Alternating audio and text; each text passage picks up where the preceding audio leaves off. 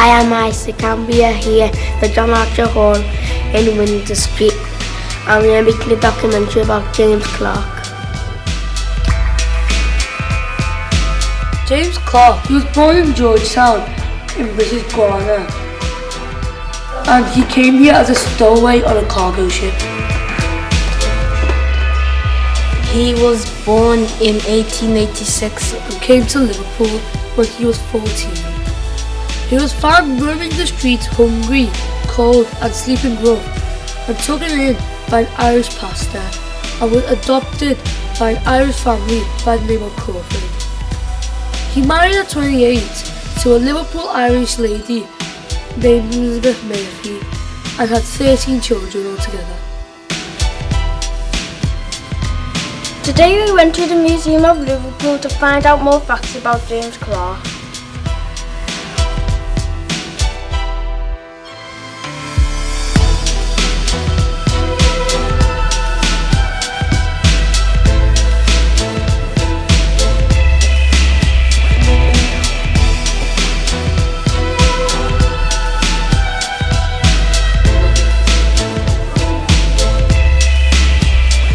Look, I found some more facts about James Clarke. James worked on the docks and joined the Wavertree Swimming Club. He started teaching children how to swim after rescuing many of them from the Leeds and Liverpool Canal.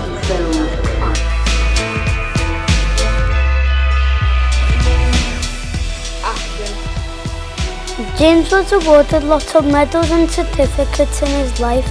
This is what one of his certificates said.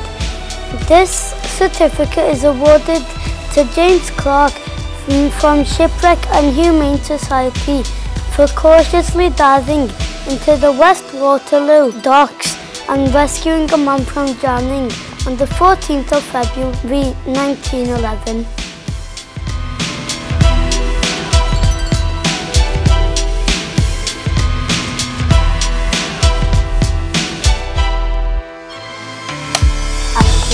James Clarke was the first black man to have a street named after him.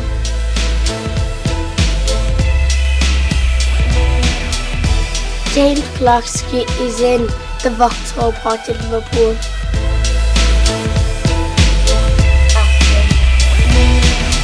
In the Clarke family, James's adopted grandfather was a boxer. He taught James how to box. James Clarke led a happy life and he died at the age of 60 in 1946. And today Josh is going to interview Martin Clarke, grandson of James Clarke.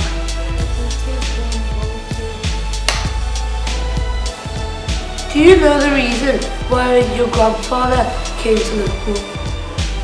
Well, a good few years ago we were at a family party and one of my cousins told me that he'd heard so he was 14 and he lived in a jungle in South America, and apparently in the village where they lived, the witch doctor in the village, which is like a spiritual man, put a curse on him and said if he doesn't get away from the village, something terrible was going to happen, or he was going to do something terrible.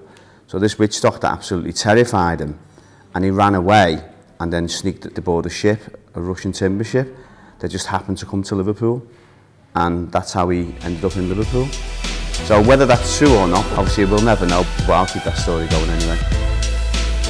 I'd like to thank you and the rest of the people who've worked on this film to help to keep his name going. I think it's a great story. The story for me is all about somebody coming from very humble beginnings and not having much when they grew up, but making the most of what they're good at. He was really good at swimming. And through that, he saved people's lives and he made sure the swimming lessons happened in city schools. And that's all basically coming from a very humble background. He came here as a 14-year-old, as an orphan, with no family. So he made the most of what he had, and it's just a lesson really to say that everybody's good at something and you can make the most of what you've got and be proud. And whilst not everybody can leave like a legacy that he's left, but you can leave some sort of mark even on your friends and family. So basically just be the best person that you can.